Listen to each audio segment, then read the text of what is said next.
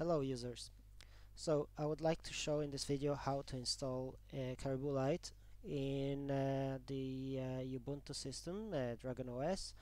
So I'm in the projects. This is my subdirectory for everything. Here I have the previously cloned CaribouLite repo. I will change my directory into it. I already installed it, so I'll remove the build directory. So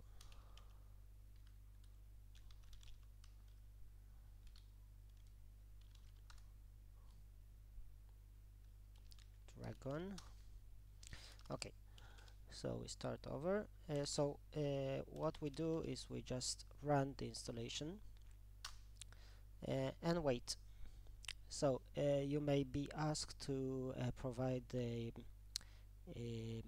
the password as it is using the aptitude installation for the dependencies, and then it is required to add the Ubuntu user to the group of dialogue group in this case, in order to provide access to hardware like SPI and I2C and the SMI drivers. Um, in this install script, what we try to do is to make the installation as easy as possible. Obviously, it is installing lots of the steps are there are lots of steps, so we have to pay attention to the details here. Currently, it just installed the driver. The driver was inserted into the modules library in Linux. So now the actual API, the actual software is getting installed.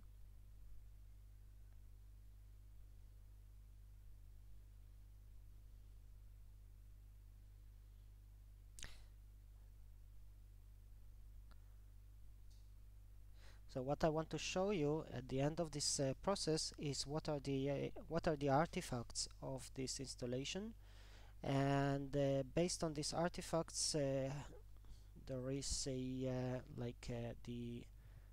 debugging and troubleshooting steps that we have to take in order to see that everything goes to the right place.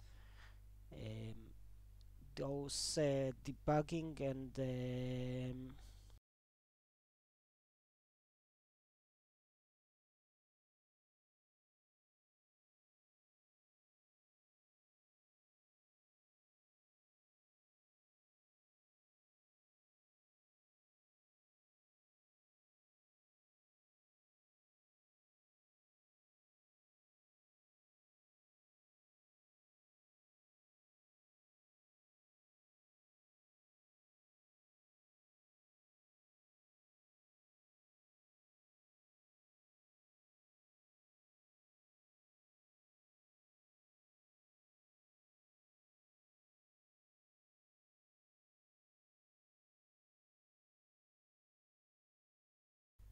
okay, as it finished the installation, we have to pay attention to this step number 6, the environmental setting.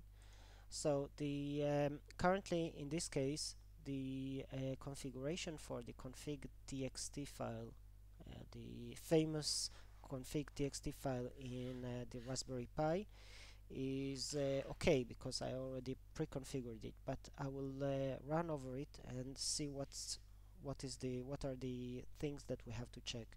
First of all, in the Raspbian distribution, the config.txt file is in /boot /config.txt, but in this case in DragonOS it's not located here. You can see that the file is empty. It is actually located in firmware. Okay, you see /boot /firmware config.txt, and it's here. So in order to edit this file, we have to use nano. Currently I don't want to change it, but if you want to change it, you will use sudo. Let's get into this file. So what we got here is these two parts. So the I2C arm has to be commented out, and as well as the SPI, the generic SPI, which has to be commented out. The I2C VC video core has to be on, and the overlay for SPI number 1, SPI bus number 1 with 3 chip selects has to be on this DT overlay. And basically that's it. Okay, all the rest is not so important. After the installation is finished, we would like to reboot the system, so we'll use sudo reboot or whatever, however you want to reboot the system.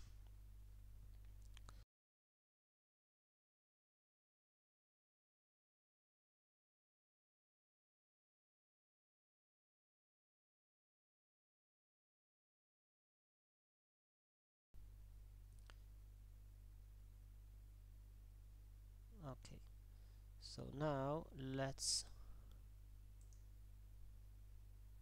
check the artifacts of the system. They are basic. They are not very different from what we showed in the last uh, videos. So we have the first artifact is the dev SMI. This is the SMI driver. The SMI driver that one is in charge of communicating between the FPGA and the SoC on the Raspberry Pi.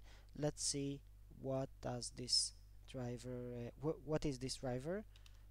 We will use ls mode grep SMI. Okay, so what we see here is that there is the basic BCM Broadcom's SMI driver, and it is used by our proprietary SMI stream device. Okay, so let's see what is that SMI stream device. In order to do that, we'll use mod.info set stream device. So what we have here is the CaribouLite, currently proprietary. It is open source, of course. It is available in the repository, but it is not part of the mainline Linux system. It will be, once it is fully stable, it will be inserted into the mainline Linux kernel repository. For now, it is out of tree, what's called out of tree kernel driver that is inserted by the API. So there are some parameters that this API that module accepts in order to make this kernel module as generic as possible, so that someone else will be able to develop over it another different kind of hardware and to use it with a different kind of firmware. So it accepts a few parameters, in this case the FIFO parameters, addressing parameters, the channel offset, and things like that. So that's it for that. The other artifacts are the insertion of this kernel module, and the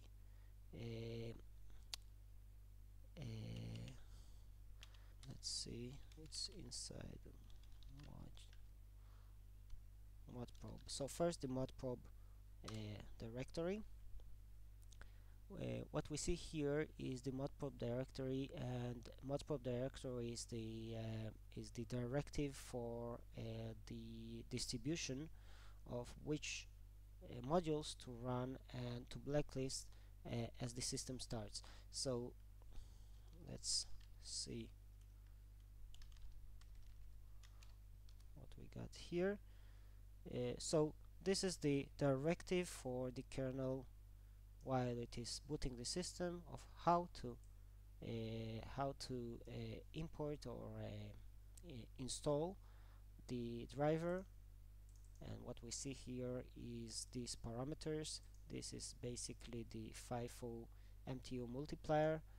It says that the system has enough memory, so let's make a bigger or larger FIFO in the kernel module so that we will lose the minimum amount of samples while we are streaming information. And these are the hardware parameters for the offsets of the address lines. Additional thing is the modules load, and here we have also the SMI stream mod. So this tells the kernel module, the kernel system, okay, when you're starting the system, modprobe or load this kernel module. And then the last one,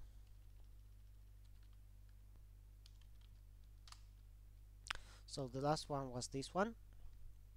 So it's the blacklist BCM SMI, which means that this is the directive for the kernel not to load the Broadcom default SMI driver, as it doesn't comply with the user space polling interface, which allows streaming. Now let's get into the installation. Clear the screen. So we have here the installation directory. Inside it we have the build.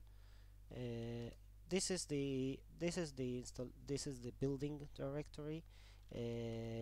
Basically, the CaribouLite util is installed in the system. It is installed in /user/bin unless you change the prefix.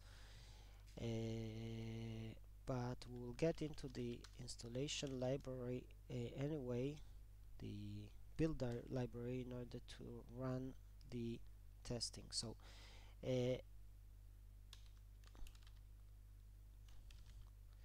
we don't need the sudo part here.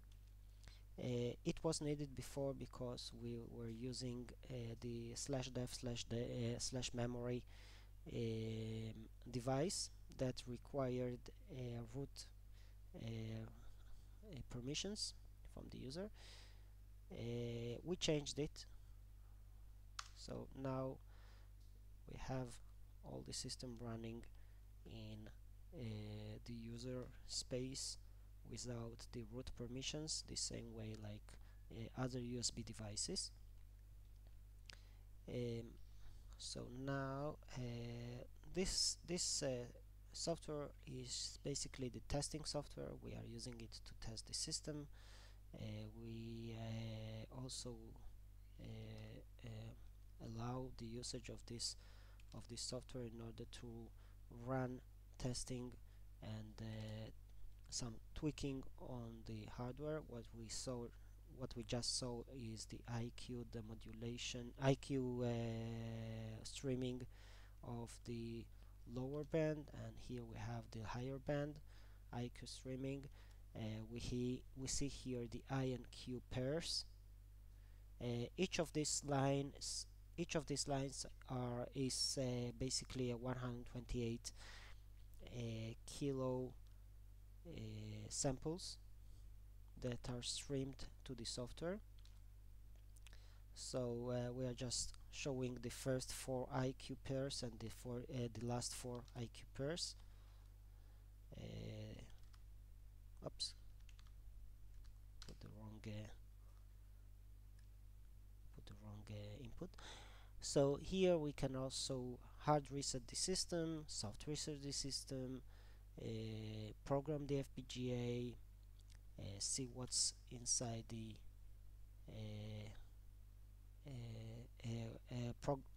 configure buttons, LEDs, and so on. So okay, I would say thanks, and let's go to the next video.